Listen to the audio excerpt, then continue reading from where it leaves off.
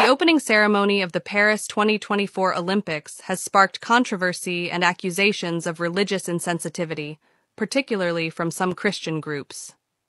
A scene depicting a banquet with an actor portraying the Greek god Dionysus alongside drag queens drew criticism for its resemblance to Leonardo da Vinci's The Last Supper. Anne Descamps, an organizer of the Paris Olympics, issued an apology, emphasizing that the intention was to celebrate community tolerance, not disrespect any religious group. The International Olympic Committee echoed this sentiment, stating that any offense taken was unintentional. Despite the apology, backlash continues on social media, with some users calling for a boycott of the Games. The controversy highlights the challenges of navigating religious sensitivities in large-scale international events. However, it's important to note that interpretations of the scene vary.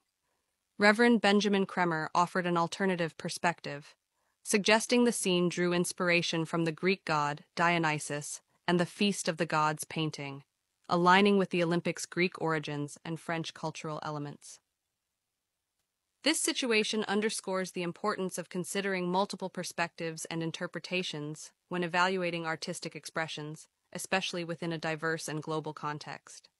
While some may perceive offense, others may view the same scene through a different lens, highlighting the subjectivity of art and the potential for varied interpretations.